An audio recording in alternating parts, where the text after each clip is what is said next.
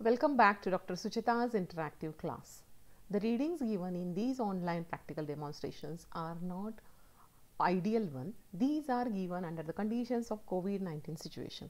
They may change in actual practical performance due to the chemical error, personal error, temperature and other conditions too.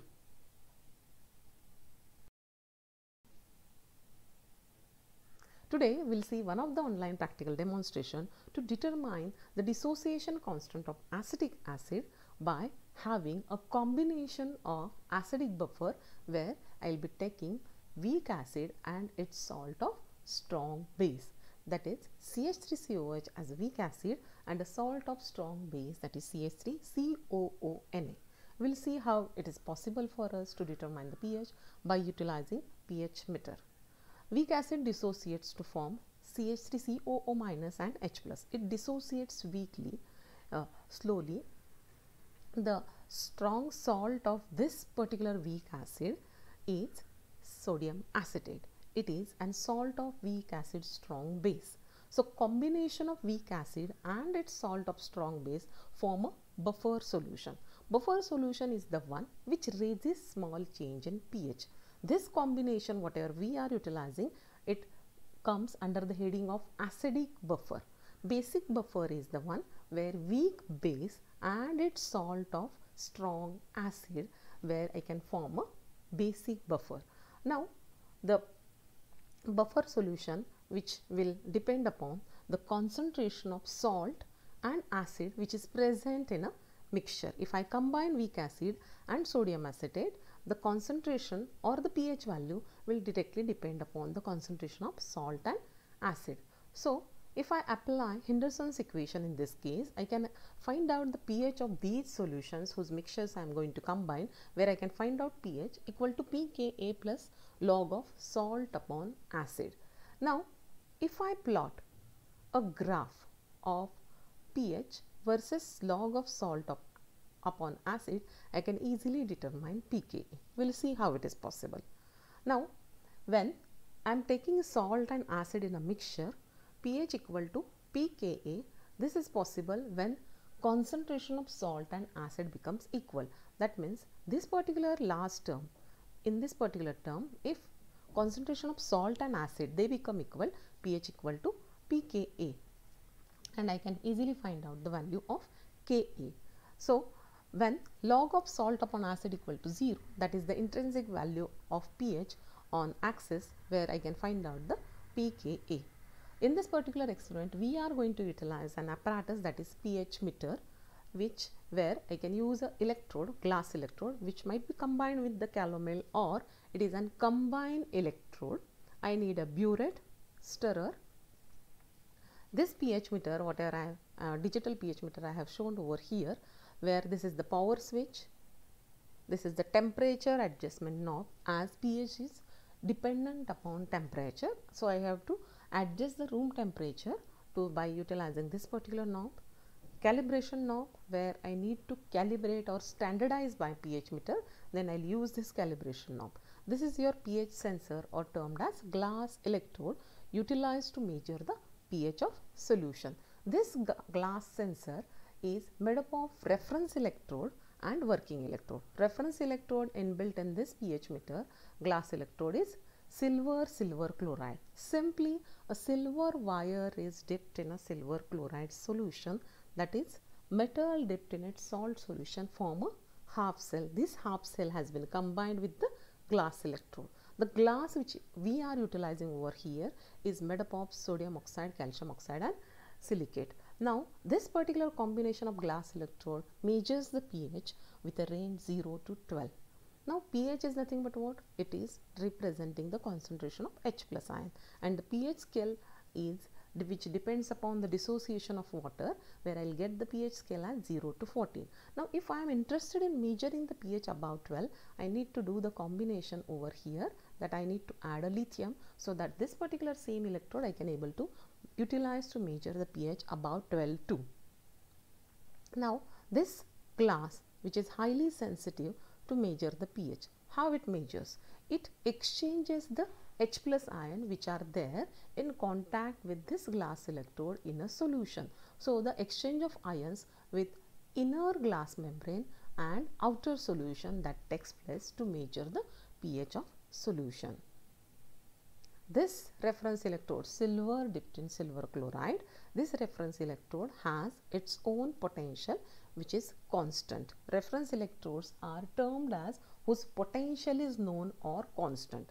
For this particular reference electrode, the potential is constant as 0.240 and which has been combined with your glass electrode. So we can represent the electrical representation of the glass electrode with reference electrode test solution, and again the glass electrode as exchange of ions takes place.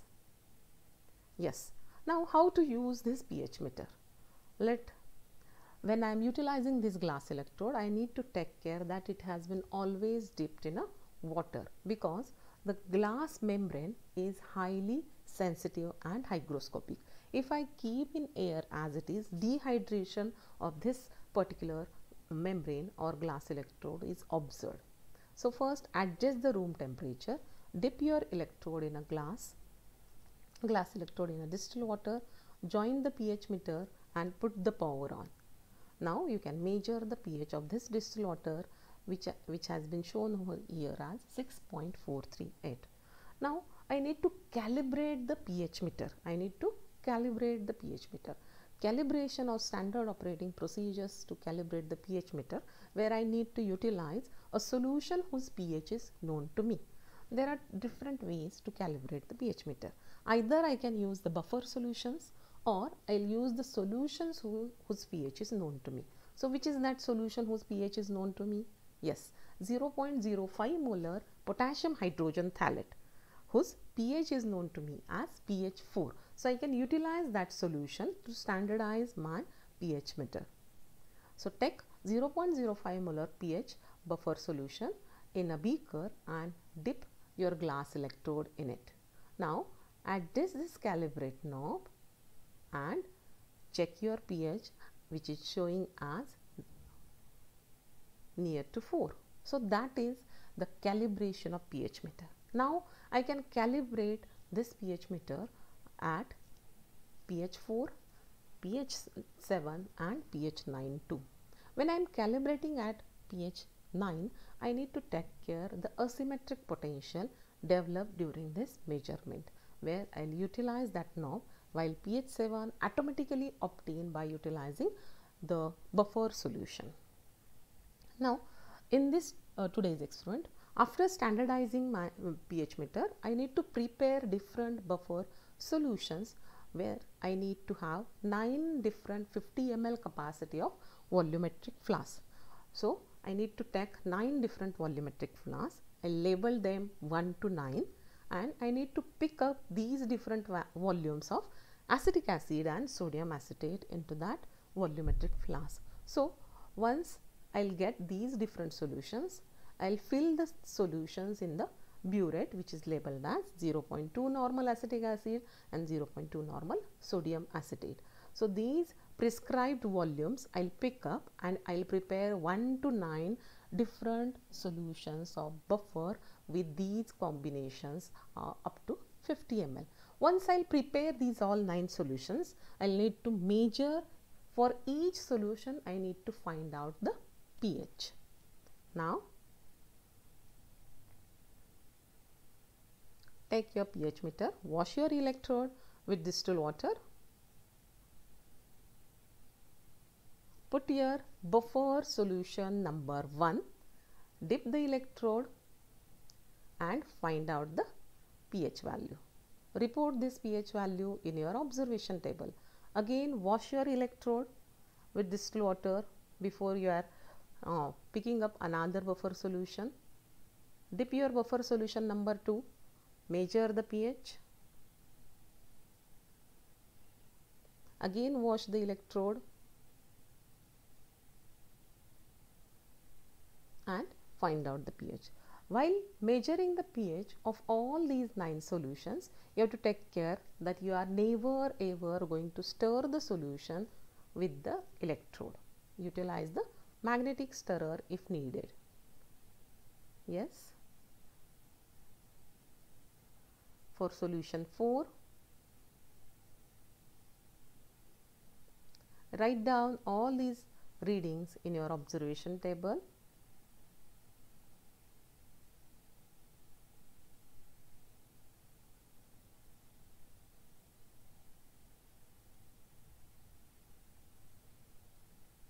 Every time you are taking care of your electrode, before dipping in another solution, you are washing with it with distilled water. Yes, solution number 8 and solution number 9. Again wash it or keep it in distilled water aside and do your calculation with respect to observation table. What you need to have in observation table, you are labeling 1 to 9 as buffer number solutions. You are putting their volumes and you are going to find out concentration of acid in that mixture and concentration of salt, where the ratio of this concentration and log values will be utilized to plot a graph of measured pH versus log of concentration of salt upon acid. Now how to find out concentration of acid and salt? Now to find out concentration of acids, you utilize simple equation N1V1 equal to N2V2. You know you have taken one solution as acid and you are forming a mixture. Now what is the concentration of acid you have picked up for first solution? Yes, normality is 0.2 and volume is 5 ml. What is the concentration of mixture, acid concentration in a mixture, that you need to find out, that is N2, and volume is 50 ml. So find out the value of N2. So this is your concentration of acid in a mixture. Similarly, find out for salt. How will you put? Yes, salt and mixture. You know the value of salt, that is the normality of salt, and volume of salt. You know the final volume, let it be. Find out the N2 as concentration of salt in a mixture. So these two values, these are there for your solution number 1 or buffer solution number 1. This is the concentration of acid, this is the concentration of salt. Put all these values in your table, observation table. So complete this table. Once you complete this table, you go for plotting a graph of pH versus log of salt upon acid. So you will put here all the values of log of salt upon acid. Some values are positive you will get and some values are negative. So you have to take care that you are going to plot a graph with positive and negative values on this axis of log concentration of salt upon acid. Put all the pH values with pH scale, and when the straight line intersect at pH scale, this intercept value represent you what? Represent you the concentration of salt upon acid log value is 0, where pKa equal to pH. So you know the pH value from this particular axis, and then negative log of pKa, you can find out the Ka value. Represent your results in tabular form with pK value of weak acid and then Ka value of acid. This is a small assignment given to you which will be very useful to give online practical viva, where you need to clear your basic concepts. So find out the answers of these particular questions which I have given you as a student work. Thank you. Please subscribe, like and share this video. Thank you.